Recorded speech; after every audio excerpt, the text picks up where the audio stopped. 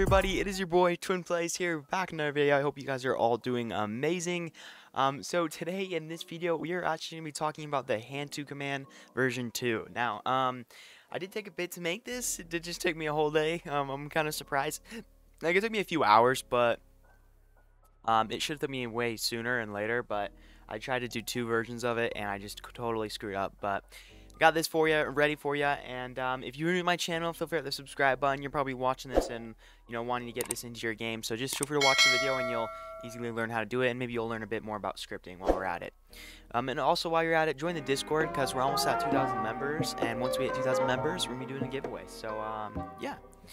So first things first, we are going to go to the description and you're going to grab the model. You'll see the link and it should just be this one right here. And you're going to just click this right here and it should say item owned. And once you own this item, you're going to be able to import this into your studio. So open up your studio and feel free to go to toolbox up here into your inventory and go to the hand to command v2. Now once you import this, there's going to be a folder and you're going to ungroup this in certain places. So we're going to ungroup this in replicated storage. So I guess I didn't really put that right.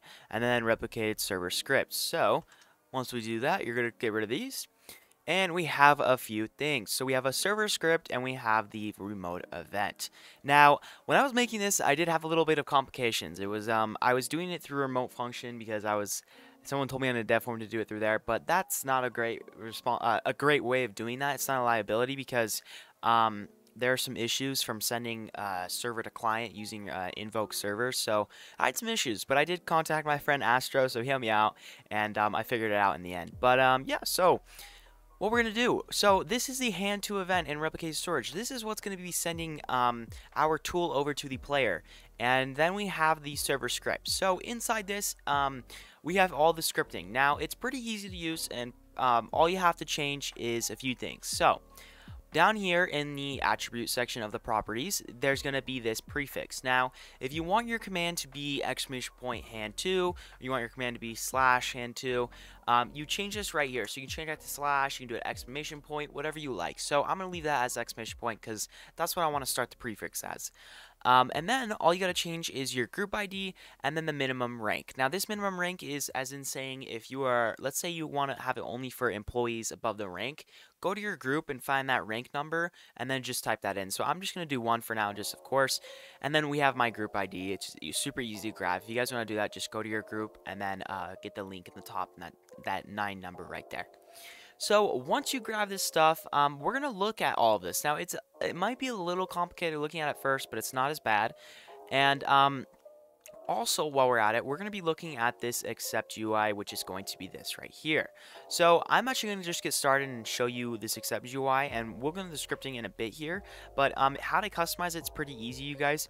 You can just bring it onto starter UI and then just mess with it as much as you like. So the accept and decline, I kind of made it look pretty good. So if you guys want to keep those, you can. Maybe you can change up like the text to something else. Just change up in the properties section. It's really easy to just mess with stuff. It's all up to your liking, whatever you like.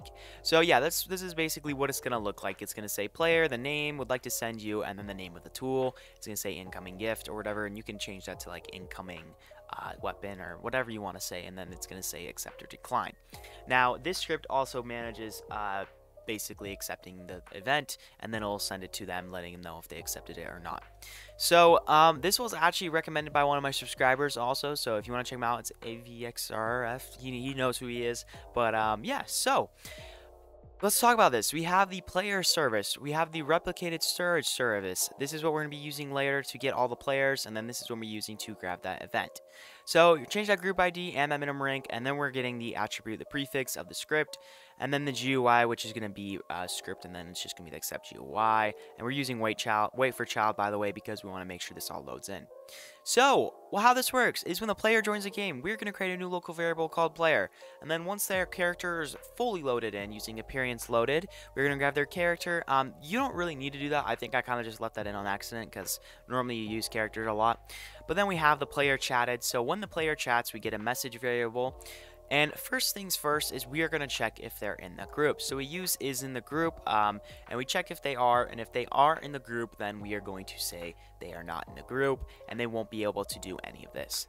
But now, if they are into the group, oh, this says uniform command. That's kind of funny. Yes, I use this part of the other one.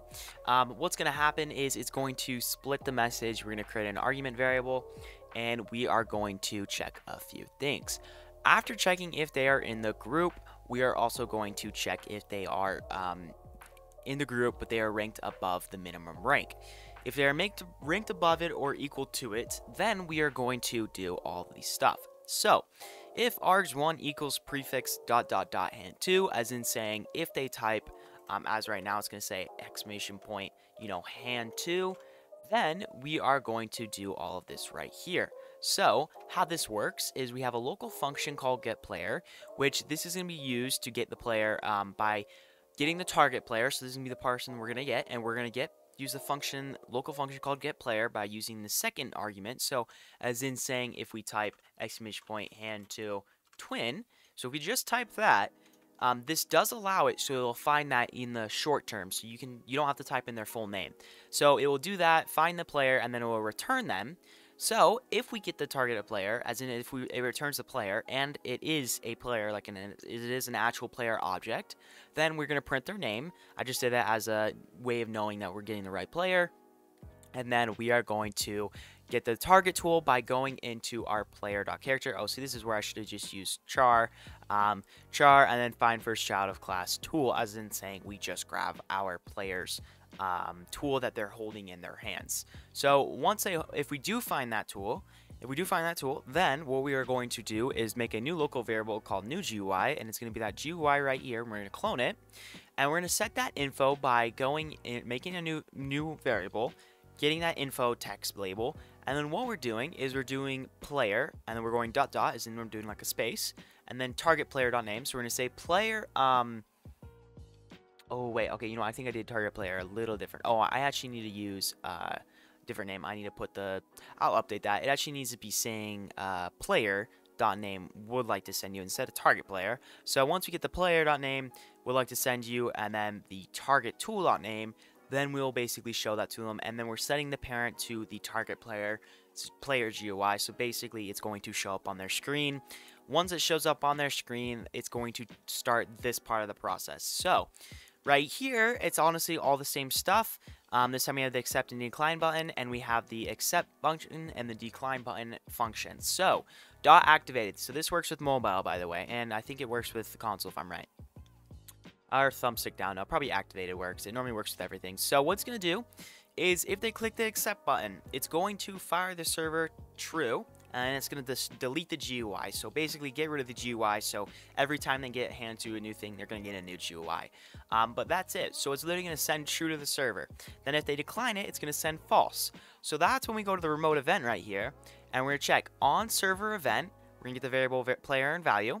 If value equals true, as in saying if it returned true, they accepted it, we're going to print player accepted request, and we're going to set that targeted tool, as in the tool they were holding in their hand, the other player, and we're going to set it to the targeted player's backpack. So we're basically going to give the player the tool that they were asking for.